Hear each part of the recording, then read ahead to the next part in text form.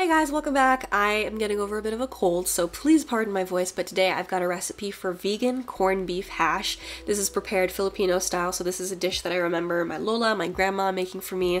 When I was little, she would just use the canned, Libby's corned beef, so very questionable meats, but it was so tasty. I was inspired to make this recipe by Chris from Hella Herbivore. He made something similar a couple weeks back, and I've been craving it ever since. So I'll link his video down below. Go check it out, give him a follow. He makes awesome, creative, gourmet vegan recipes. That's where I got the inspiration for today's video. I'm going to show you the couple tweaks that I've made to my version.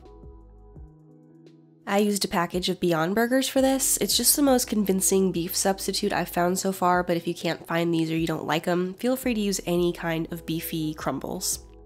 Part of what gives corned beef its distinctive flavor is that it's cured in a brine with a bunch of different pickling spices, so things like clove, ginger, cardamom, mustard, and I'm mixing a bunch of those ground spices here. This is more than you need for the recipe. You'll have a little bit of extra, but this way you can just add however much you want depending on how strong you want the corned beef flavor to be. I have a large russet potato that I peeled and cubed, and this takes the longest to cook, so I'm starting it first in a pan over medium-high heat. Little bit of olive oil, give it a splash of water, cover it and steam it so it cooks on the inside as well. After a couple of minutes, once the potato's tender, I uncover it, I let the water cook off, let the potatoes brown a bit, and then I add some sliced onion and some garlic.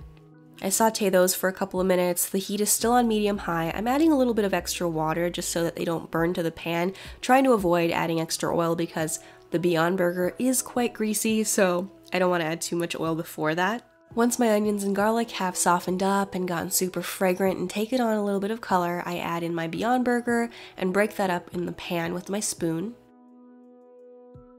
Then you'll add in some of your corned beef spice mix, again depending on how strong you want the corned beef flavor to be. It's actually totally tasty without any of the spices, but I ended up adding about 2 teaspoons of the mixture. After stirring in my spices, I continued to cook the mixture for a couple minutes just until the Beyond Burger started to brown and crisp up a bit. I also added in a chopped tomato, and while I was chopping it, I scooped out the seeds and the juice just so that I wouldn't be adding a bunch of extra liquid to my hash. And for the tomato, you'd really just want to add it in and give it a stir until it's warmed through. You don't want to cook it too much. And that's all there is to it. Super simple recipe, super savory and comforting and hearty, and you can eat it as is, but of course I had to serve it over rice the way that my Lola would make it for me when I was a little kid. I also ended up adding some spicy habanero ketchup by Melinda's, which I've been obsessed with lately. So good. I highly recommend you try this. If you do, make sure to tag me in a photo on Instagram. Everyone have a happy and safe St. Patty's Day this weekend, and I will see you in my next video. Bye!